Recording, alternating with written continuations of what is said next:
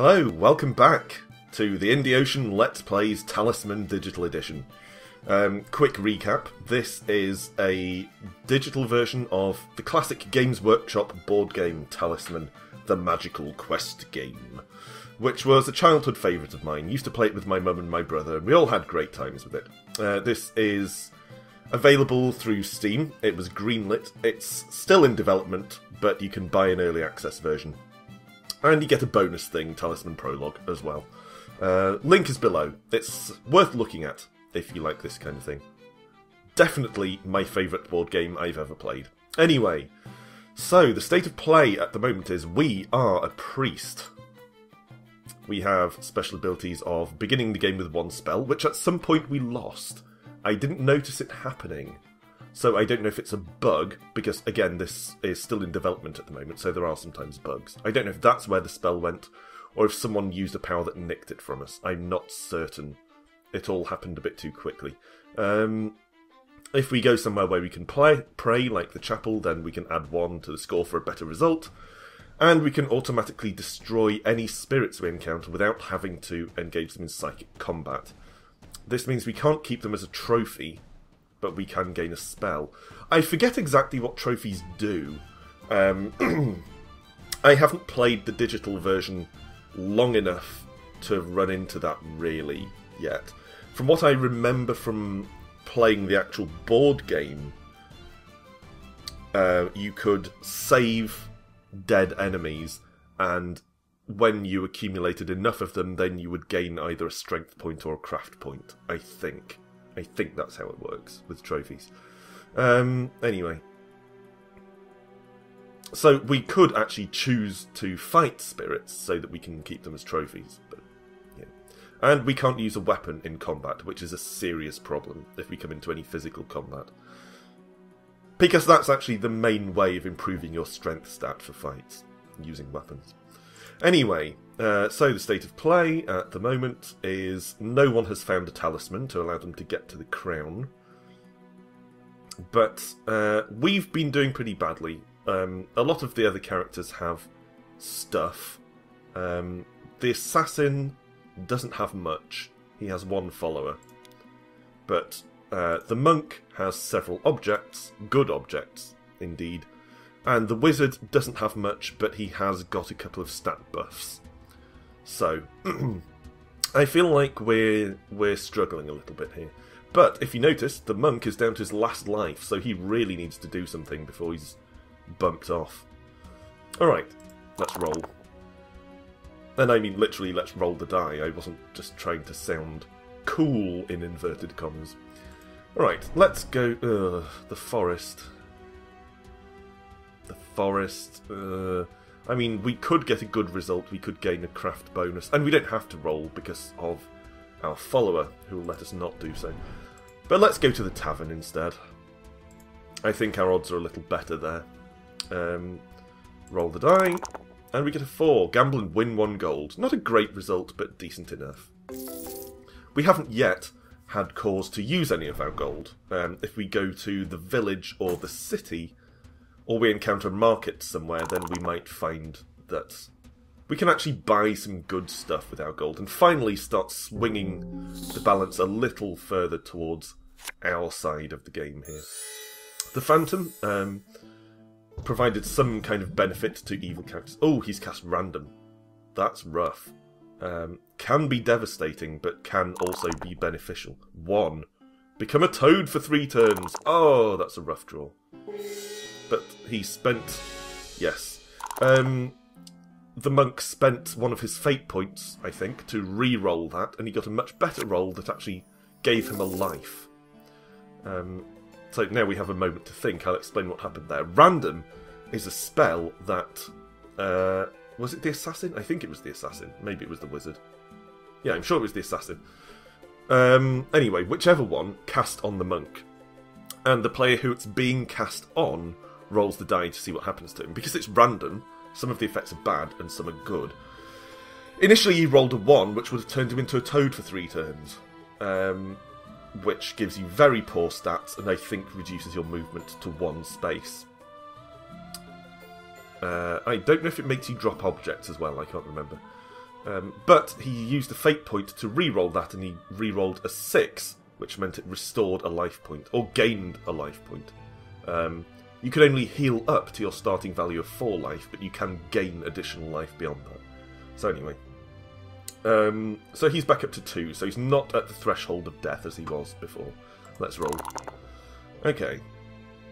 So we rolled a 6, so we can go from corner to corner here. Let's have a look at whether it would be better to go to the castle or the village. The city or the village, rather. In the city, you can go to one of these 3 people. The doctor, heal up to 2 lives at the cost of 1 gold each. So we could do that, because we are 1 life down on our starting value. We could go to the alchemist and have objects turned into gold, but we don't have any objects.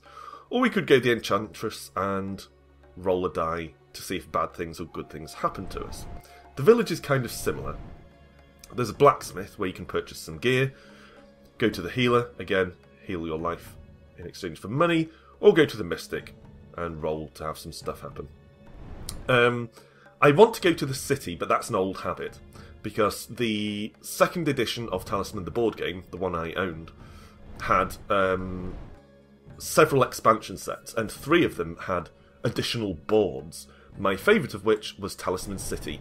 So when you landed on this space, you could move over to the Talisman City board, which had a whole separate set of spaces and new adventure cards and everything. It was brilliant. I really liked that. We don't have that here. I don't know if that's in the pipeline for the future, but it's certainly not the case now. So, I'm going to go to the village so that we can go to the blacksmith and buy some gear. We can't use weapons as the priest. I mean, we can probably carry them, but we can't use them. But what we could get is... we can't afford armour, but we could get a shield. So that if we do get into combat, we'll have a little bit more survivability. So, blacksmith... continue, and going to buy a shield. Could of course get the helmet, but the shield is slightly better. If you're defeated in battle and lose a life, roll 1 die. If you roll 5 or 6, the shield protected you and you did not lose that life. Okay, so let's take that. So we finally have an object, and that at least gives us some little advantage over our starting position, which we didn't have previously. We did spend all of our gold on that, which isn't brilliant. The monk is actually attacking the assassin. Oh, he rolled a 6. He might pull this off. And he's done it. The monk beat the crap out of the assassin. That's not something you see every day. What kind of monk are you? You're starting a fight. Well, such is the allure of the Crown of Command. It drives monks to do things that they wouldn't otherwise do. Or maybe it's all that built-up sexual frustration from his monastic lifestyle. Take it out on the assassin! Okay. And the wizard is just going to go to that shrine thing. I think it's a shrine. And he's going to pray. He'll roll a 3, which was ignorance. Graveyard. Sorry, he prayed in a graveyard. That's just morbid. But he's evil. I think that's what the flame icon means. I think this sort of triangle icon means good. The flame one means evil. And I don't remember what the neutral one looks like. So anyway... he could have had his fate replenished to its starting value, which I think is 5. Or he could have prayed. He chose to pray, and he rolled 1 to 4, which meant he was ignored. Quite long odds there, actually. We couldn't do that because we're good. Okay, so we rolled a 6, so we're going corner to corner again. As a priest, you would think the chapel would be a logical choice for us. Evil will lose life. Neutral, you can heal... at the cost of money. Good, you can heal up to your starting value for free, or you can pray. Very much like the graveyard for the evil characters. Do I want to heal the 1 life I've lost, or do I want to pray? I think I'll go there, and I'll pray. Come on. 5 or 6, 5 or 6. 2. Oh. God ignored me! Damn you! I mean, not that he's not known for doing that anyway. Ooh! Agnostic commentary. Alright. So, the monk's taking on the assassin again. This is madness. What is this monk doing? To be fair, though, he does have a strength modifier of 3 because of his weapons, so he is actually really doing a number on the assassin here. This is quite the warrior monk. He seems to be more of a Templar than a sort of Gregorian. Right. I was trying to think of the name of a sect of monks. I'm a medieval historian by training. I should know, but I can't remember what any of them are called. Okay, so that guy, the wizard, has gone to buy some gear from the blacksmith. What did he buy? He bought an axe. That's a good choice. It not only adds to your strength in battle, it also gives you the ability to build a raft so you can cross the river to the middle region. Not such a good purchase for us, though. It would enable us to build a raft, but we can't use it in combat. Such is the curse of the priest, I'm afraid. That sounds like a cheesy horror film. The curse of the priest. Alright, what's over here in the woods? Fairy. A fairy seeks a champion to the first good character, such as us. Landing here, she will grant one of the following wishes of his choice, so there's no rolling a die here. 1 spell, 1 gold, 1 strength, 1 craft, 1 life, 1 fate, or teleport to another space in this region. What's our alternative? Over there, planes draw 1 card.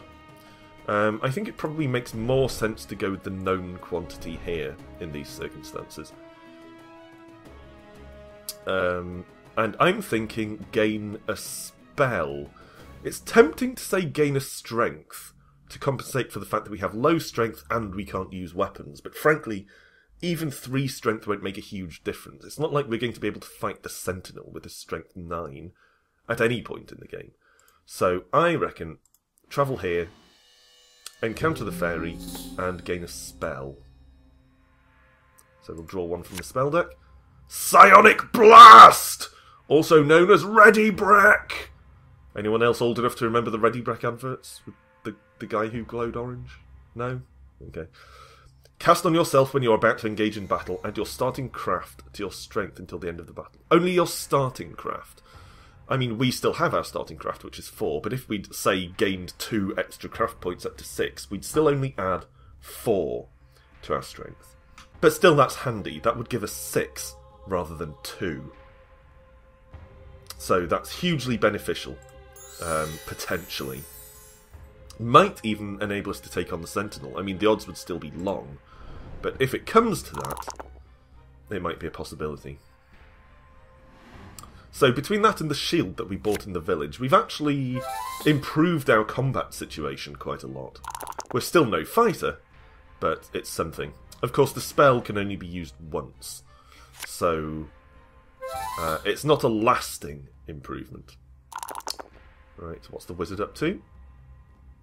He's going there, and he's going to encounter the enchanter. Not exactly sure what happened. Again, apologies for me clearing my throat and things. I've had this cough for at least a month. There was a time when I'd have thought, I've had a cough for a month, I should go to the doctor in case it's a chest infection. But the last time I did that, a few years ago, I saw a doctor I hadn't seen before, and she tried to convince me I had asthma. Which wouldn't necessarily be a bad call, except for the way she did it. I'm going to stop playing the game for a second here, just to share this with you. This genuinely happened, no exaggeration. We talked about my cough for a few minutes, and then she went, so is it a dry cough, or is it like a loose cough? Are you coughing up phlegm? And I said, yes, I have been coughing up, yeah. It's definitely not dry, it's quite loose and mucusy, yuck. And she went, right, okay. Well, in that case, it could be a mild case of asthma. And I sort of went, oh, okay, really? Is that quite phlegmy then? I thought it was not. And she went, well, if you had a loose phlegmy cough and you were coughing up, then I'd say it's not asthma. But because it's a dry cough, I'm going to say it is asthma. And I thought, oh, okay, you misheard me. No, it is phlegmy. It's not a dry cough. And she went, oh, yes, I see. Well, if it was a dry cough, if it was a loose cough, it might be a chest infection. But because it's dry, it's probably asthma. No, it is loose. It's not dry. And she went, yes, yeah, I understand. But if it was loose, it might be a chest infection. But because it's not, and this went on for a few minutes, and she just couldn't grasp it. Seriously, no shit, that actually happened. How does a person become a doctor? with that sort of ability to grasp ideas. Anyway, tangent aside, that's why I'm not going to the doctor about this cough. So, I'm afraid you'll just have to put up with me clearing my throat occasionally. Let's roll. Okay, we got a 6. We seem to be rolling a lot of 6s. We could go over here and attack the monk, but he has such high strength with his objects and things. We'd be on an equal footing in psychic combat, but unfortunately, the priest can't initiate psychic combat. Look at his abilities, it's not there. Some characters, such as the ghoul, can land on a character and start a psychic combat rather than a physical combat. But the priest cannot, so there'd be absolutely no point attacking him. We could go over there and just draw a card, which might be a good play. Again, I do apologise for the constant clearing of my throat. Planes draw one card, which is fine, or the other one on the other side. And frankly, I just want to get away from that psychotic, violent, super powerful monk. So let's go over there. Draw a card. Alchemist. He's a follower, so we can pick him up. He can convert any number of objects you have into gold.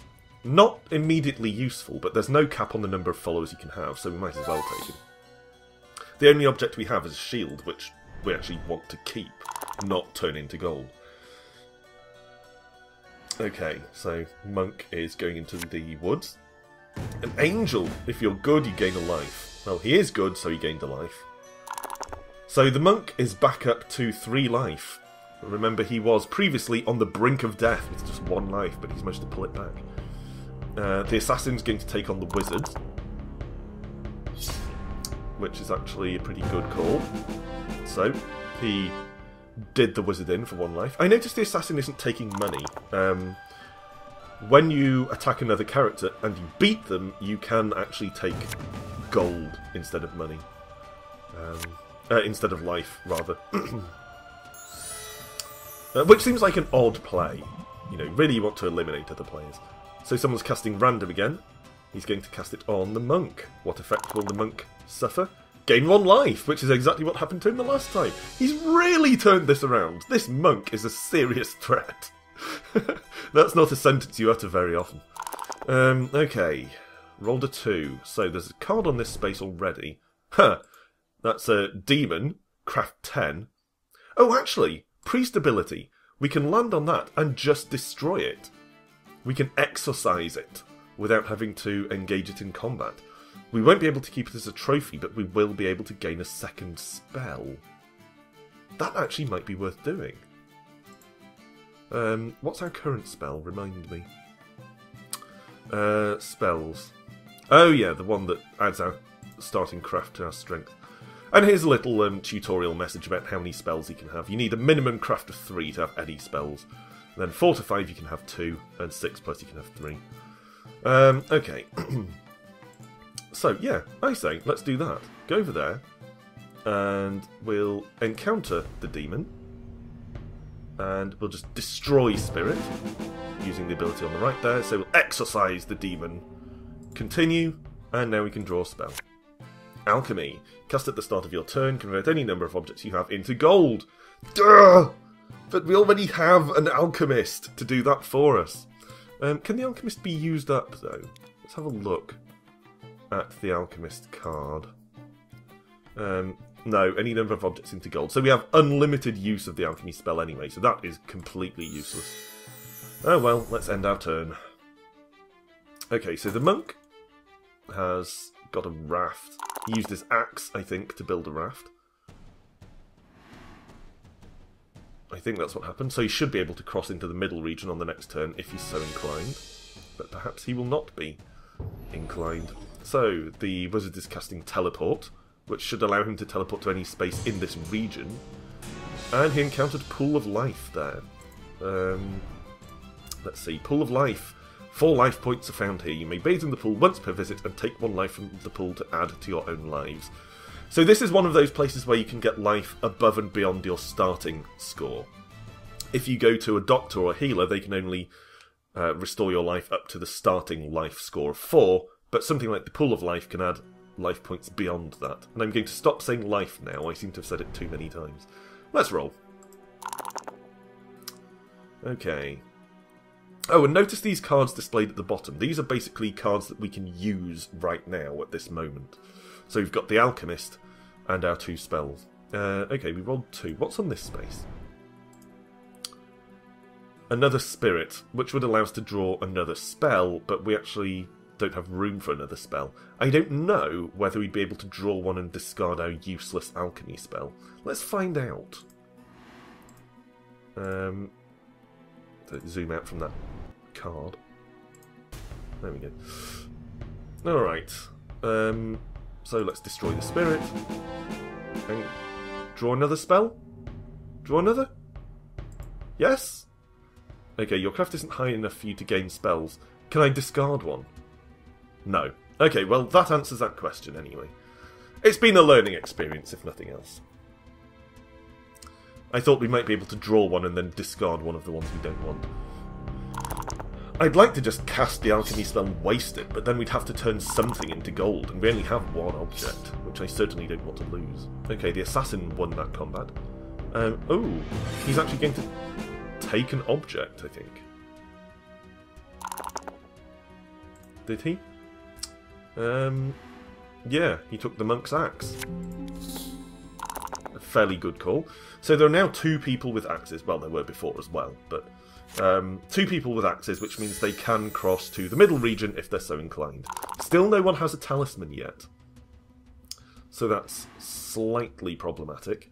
The wizard is encountering money. Not a big deal. Another 6. We roll so many 6s. Okay, so it's basically just fields or fields. Draw 1 card. So we'll go to the fields. And let's draw a card. And we have a mage. He's not a follower though, he's a stranger, so he sets up shop here. A kindly mage has made his home here for the rest of the game. I like these little write-ups on the cards. A kindly mage, it doesn't just say you encounter a mage, it says a kindly mage has made his home here. And the enemies often say things like, a hobgoblin is stalking this area, that kind of thing. Okay, he will give 1 spell per visit to each good character. But we don't have enough craft to pick up a spell from him. Damn it! This spell affliction is becoming a serious problem. While the others are taking their turns, I'm going to have a swig of my Darjeeling. The light and fruity tea. I mean, it's not really fruity, but it's fruity for a non-fruit flavoured tea, I suppose. I don't know why I'm just rambling about tea. Alright, so the monk is going to draw a card there. And because he lost his axe, his modifier's low. Is it the axe? He's lost something that's lowered his modifier. But anyway, that was... Oh, that's because it's a psychic combat, not a physical one. But he lost the psychic combat, which means the spectre that he was battling is now going to remain on that space until it's killed. So anyone landing there will not draw a card. They will have to encounter the spectre. Okay. So, next is the wizard. What's he doing? He's just going to draw... Oh no, roll a dice, because it's the forest. And he gained a craft because of an elf or someone showing him out. Yeah, a ranger guides you out, gain 1 craft. He's been doing well with the stat gains, actually. I feel like all the other players are doing a lot better than we are. Don't want to go to the graveyard, because we'd actually lose a life being a good character. That's right. No one holy can go in a cemetery. So we basically have to go to the city here. So, only 2 options are open to us. We don't have any gold, so we can't go to the doctor. We could go to the alchemist. What is it with this glut of alchemists? We already have 2 ways of performing alchemy ourselves. So it's basically the enchantress. You have to go to one of the 3. So if you can't go to the doctor or the alchemist, or don't want to, then you have to go to the enchantress and roll the die. She doesn't look the way I expected. She's less clothed than I remember from previous visits. But I suppose there wasn't a picture of her in the board game. Anyway, I imagined her being more of an old crone. Alright, well, we'll have to encounter the enchantress. And we'll have to roll a die. Here we go. 5. Gain 1 strength. Not bad, actually. We haven't actually had any physical combats yet, so we haven't suffered too badly from our lack of strength, but it means we're now up to average strength. 3 is about the average for the strength stat, at least for a starting value. So we're not quite as vulnerable as we were. Okay. I don't know why a demon card flashed up just there. I guess maybe someone traded in... I think someone traded in their trophies for stat gain. I think that's what was going on there. And the wizard rolled a 1. Is he going to tackle either of those players? Or is he going to encounter the space? He's going back to the pool of life. Can't say I blame him. That was a good call. Alright, so we've rolled a 4. So we could go to the crags, where we'd have to roll a die, which would be all either bad or neutral, apart from the 6. Let's go to the woods, because thanks to our pixie follower, we can evade combat if necessary when we're there. Let's draw a card. Goblin.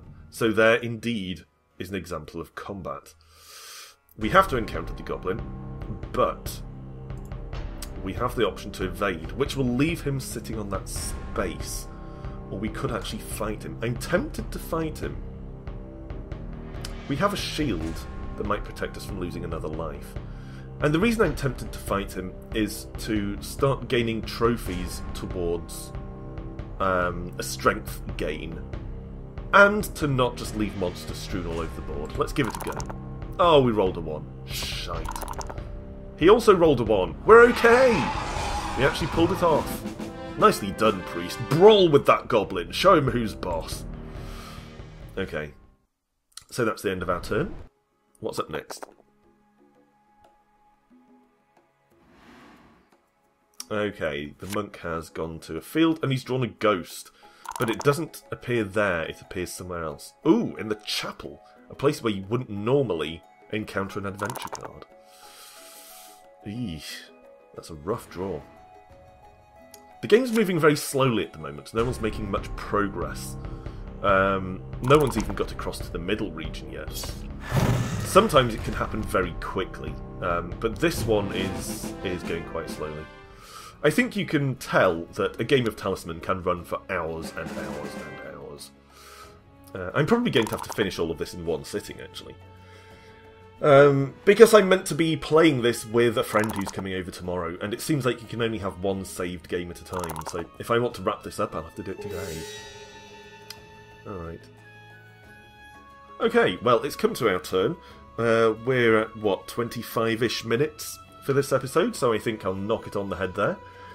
Thanks for watching, as always. Rejoin us, or rejoin me, and the rest of the viewers the next time round.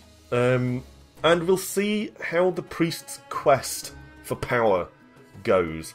The Crown of Command seems to have this effect on people. Even a pious priest and monk become covetous of power when it's offered to them on a plate, or rather on an enormous stone column surrounded by danger. But anyway, come back then, see how the priest's journey continues. Thanks for watching, and until then, bye for now.